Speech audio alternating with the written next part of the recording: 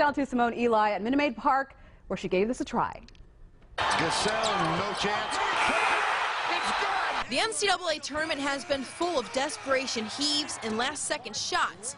And basketball fans had a chance to take a 38-footer for their shot at Final Four tickets, courtesy of the Dan Patrick Show. 4 fans were sent home happy with a date at NRG Stadium tomorrow night. I love it. Obviously, it's been better now because I just won 2 tickets here on the Dan Patrick Show. I'm not very good at basketball at all, so it was kind of just a, as they call it, desperation heave and it went in. So. It was kind of cold. I just took it cold, and when it left my hand, I thought it was going to be short, but God answers prayers.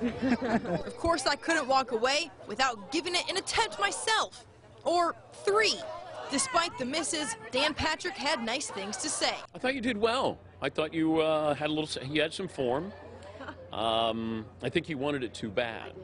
I did. Like, you got to let the game come to you. All the greats, we understand that. You let the game come to you. And you didn't. You went after it a little too much. All right? Hey guys, I can't help that I'm competitive and absolutely just had to go after the shot. Could not get it to fall, but Dan Patrick, he had good things to say about me. Everyone clapped nonetheless. I had a good time out there, but my college basketball skills, they just didn't show through. Apologize, Simone. We all know you got that you're a skills. baller. Yes, yeah. You shoot better free throws than Dwight Howard, at least we know. That's right. We have video. Yeah, before we let you go, we understand that you actually have a unique connection to one of the men who won the tickets.